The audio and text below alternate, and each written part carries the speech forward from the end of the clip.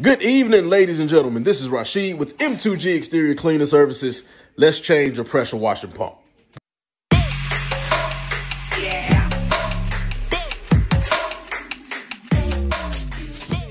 So after finally lugging this thing up my apartment steps, yeah, I don't have a garage to work out of, and it's dark outside, so I wasn't gonna do it outside, but I was a bit determined that I was gonna get this thing put on today.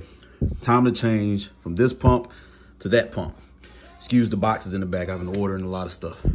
However, should be very simple. 4 bolts to take off, slide this one off, make sure the keyway is in there. Put some anti-seize on it, slide that one on, bolt it down. Tomorrow I will run it and see. Let's get going. So this was actually a lot easier to take off than I thought.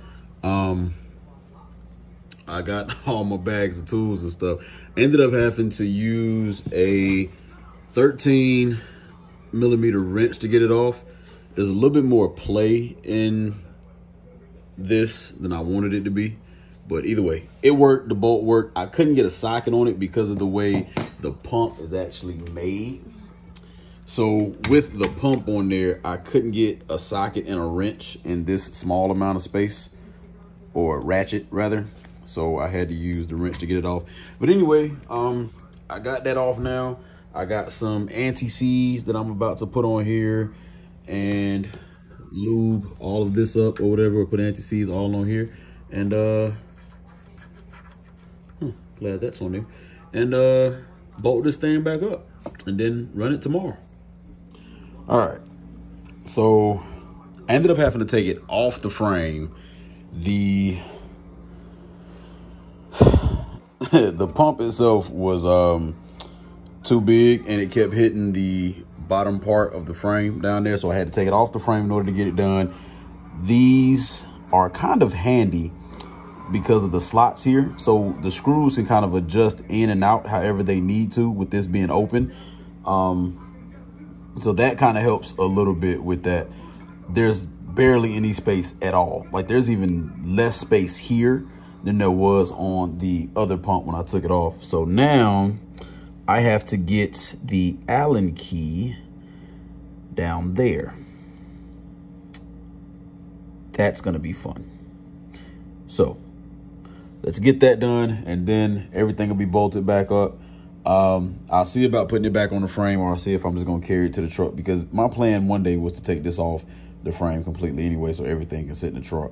But right now, let's see if I can get that in there, and we'll keep moving. So it's done. Pump is on. Put the breather cap on for the oil. The oil level is exactly where it's supposed to be. It comes with oil in it, so that's a beautiful thing. This is going to be a problem. So if you look here, this is why I took it off the frame in the first place, was because it was hitting this, trying to get it on, trying to get it turned and everything. This is going to be an issue. And my water inlet, because it is a direct drive, it's going to be an issue.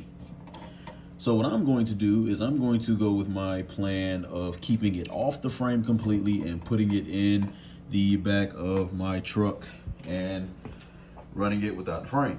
That is going to be the next project, and I'll probably knock that out tomorrow. But there's definitely a significant difference in the size of the pump, and I'm definitely excited about it. So I mean, this is the original pump, and this is the new pump. Definitely a major size difference. Now again, this is a 3 gallon a minute pump. This is a 2.5 gallon a minute pump. I said before, I really wasn't expecting a huge, gigantic difference in performance. I just wanted a little bit better flow, a little bit more reliable pump, and a new pump, because again, I bought this machine used, so there's no telling what this pump has been through before I got it. But now that I'm looking at the differences here, the fact that this thing comes with a separate unloader, I can pull this unloader off and put a different one on. I can actually put a unloader hose on here and run a hose away from it or back to a tank if I ever get one, and all that stuff to keep the pump circulating. So let's get this whole thing out of the way. So at this point, I am definitely, I'm gonna clean this tank up too.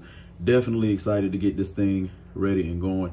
Like I said, I'm gonna have to figure out what I'm gonna do with this. I'm gonna have to take this off the frame and run it. But either way, it's done, it's complete. I'm ready. Oh, I'm so excited.